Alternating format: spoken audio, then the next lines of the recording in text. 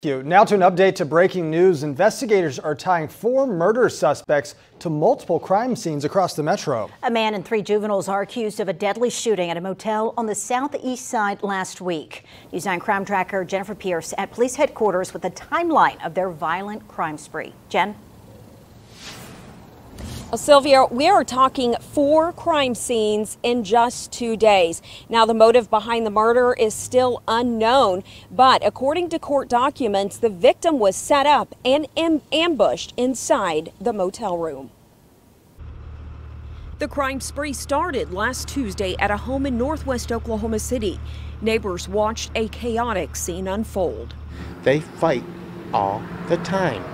Police say 22-year-old Alexander Ferrel was involved in a fight with a roommate and stabbed the man in the neck.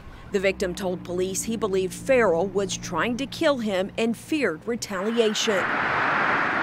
The next day, police were called to investigate a deadly shooting at the Executive Inn near Southeast Grand and I-35. Officers received a call that there was gunfire here in the area. The victim was found there on scene and then transported to the hospital. According to court documents, Ferrel drove 2 juveniles to the motel to meet up with a female suspect. Police say the teenage girl got a room with the victim. Ferrel and 2 teenage males forced their way into the room where the victim was shot. The 4 suspects got in the car with Ferrel driving. The suspects fled the scene, so again, we don't have anybody in custody.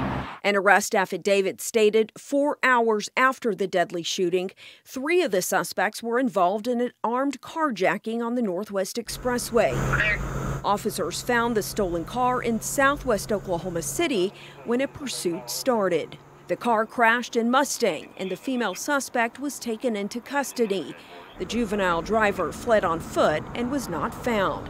Ferrel was arrested the day after the murder at the motel.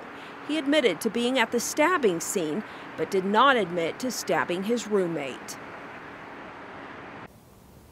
Ferrel was booked into the Oklahoma County Detention Center, and police say 2 of the juvenile suspects have not yet been arrested. Live at police headquarters, Jennifer Pierce, Oklahoma's own News 9. All right, thanks, Jen.